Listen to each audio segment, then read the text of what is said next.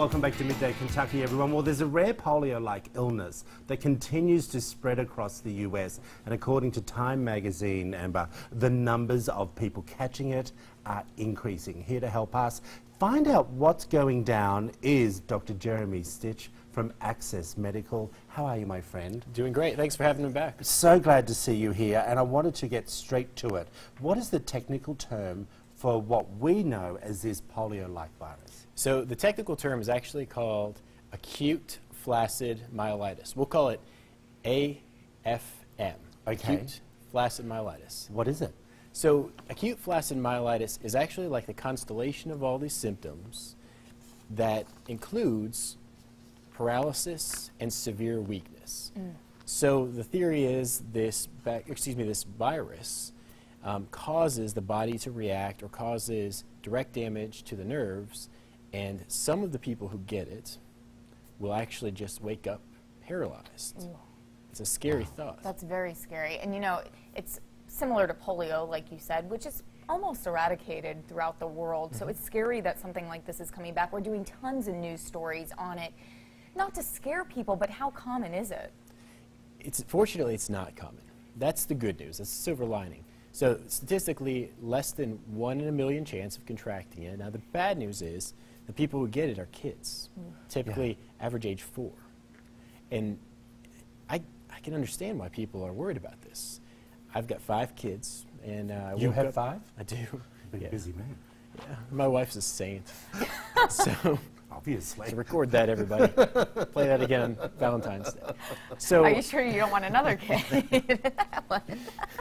So, you know, I woke up early this morning. I was playing with my toddler, and I was going over the notes on this late last night, and it just struck me, you know, what would you do as a parent if you woke up and you go to get your kid out of bed and they can't get out of bed? Or the other alternative is they're out running and they fall doing something that they used to be able to do yesterday without any trouble. Okay, well, you just said that. What do you do when you wake up in the morning and you go in to see your new baby or your child? What are the symptoms? What should parents be looking out for? Let's remember, the good news is it's rare, so we don't But see a there's lot. about 76 or 80, how many people? About 76 right now. They're investigating more Across cases. America, everyone. That's 2018. Now, and this is a biennial thing. So they first actually started finding it in 2012. There were a handful of cases, about 26, I think is the official number. We're up to a total of 400. And it seems to hit every 2 years. And that's why this virus seems to spread under the right conditions, and that's why these two things are really linked. The specific enterovirus that's implicated is called D68.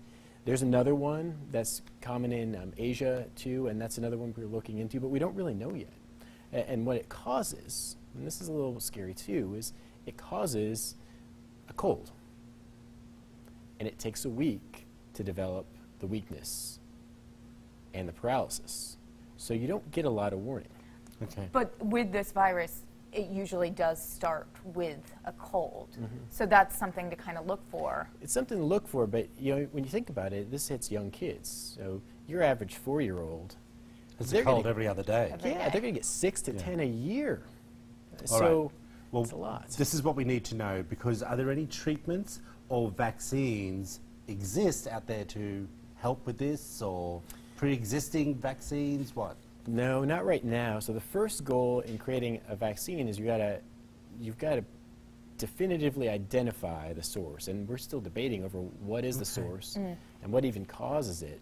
So that very thing that makes it rare, it also makes it hard, because you're looking for something that caused symptoms a week ago and then caused a new set of symptoms a week later. When you're testing for it, it may not even be there. That's what makes it so tough. All right, well, look, we appreciate you coming in. We want you to come back when we ever have medical questions, my friend. There's Dr. Jeremy Stitch's email and information up on your screen now. Access Med. Appreciate you, my friend. Thanks for having me. All righty, back after this short break, everyone.